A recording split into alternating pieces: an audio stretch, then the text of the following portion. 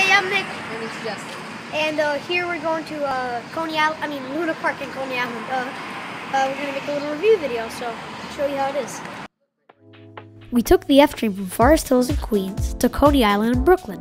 It's a really long ride, 38 stops to be exact, since the F train has to go through Manhattan to get to the last stop in Brooklyn, Coney Island Stillwell Avenue.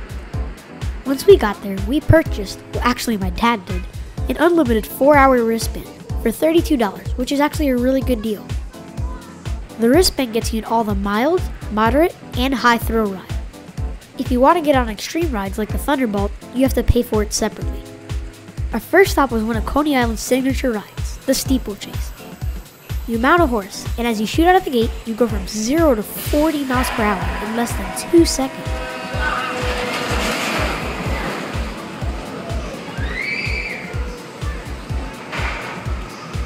The track is almost 1,500 feet long, and the experience lasts about 45 seconds. This is one of my favorite rides, and I think I must have done it 20 times in a row.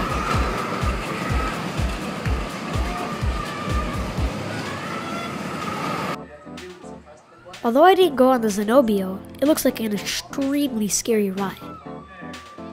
You land upside down 130 feet in the air, and then swing back to the ground at 60 miles per hour. Our next stop was the Brooklyn Flyer, which is a great ride to get some fresh air and take in a bird's eye view of Luna Park and the boardwalk. That was one of the 2 rides my dad went in. He was a little dizzy after going on the tickler.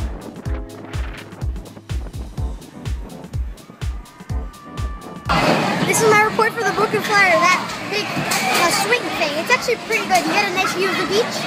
It doesn't drop very fast, and it's actually pretty fun. So I give it a 10 out of 10. I'm actually 9 out of 10. No, I like the Brooklyn Flyer. It wasn't scary, it was pretty good. You go up, get a nice view, and I rated it a 9.5. The Coney Island Glider was next on our list.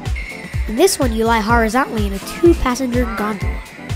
It's a nice ride, but it takes a long time for the operator to strap everyone in, and the straps were a little uncomfortable.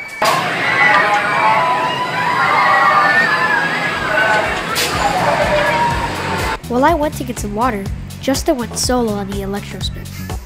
The ride looks like a huge lazy Susan. You sit in a motorcycle-inspired handlebar, while the platform spins and goes up and down a 50-foot tall halfpipe.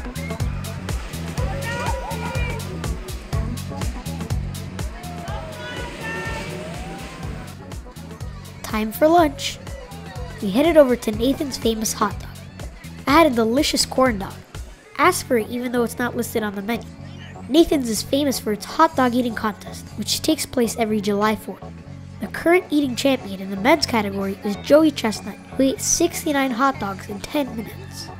Even though it was not part of the unlimited wristband deal, we cannot leave without driving on the Coney Island Raceway, one of my favorite attractions. You get the thrill of being a real race car driver on a 900-foot long track. Remember, you are not allowed to bump into other cars. After the second warning, they will kick you off the track.